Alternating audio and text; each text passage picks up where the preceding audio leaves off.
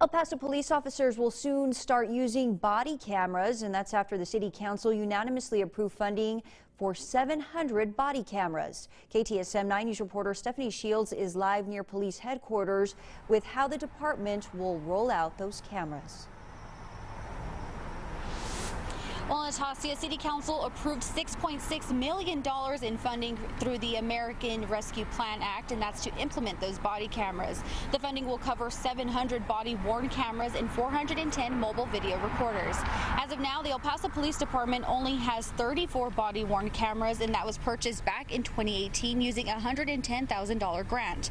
Of the 34 cameras, half of those went to the DWI task force, and the other half went to the crisis intervention team. Now, the new 700 will go to patrol and traffic officers. District 7 Representative Henry Rivera, who's a former El Paso police officer, placed the item on today's agenda. Now, the city also expects to be awarded a nearly $500,000 grant later this month, and the city will match nearly $166,000 into the program. One of the benefits to the way it's being rolled out is this is being done through a lease. And so we're leasing the equipment. So there's no purchase involved, which is an excellent benefit because we don't have to replace 700 plus cameras at the end of the life.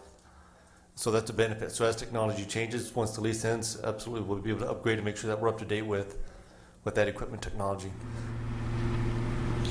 Now, the funding sources will cover about 3 years of costs for the body camera program, which will give the city time to develop more funding for the next 2 years of costs.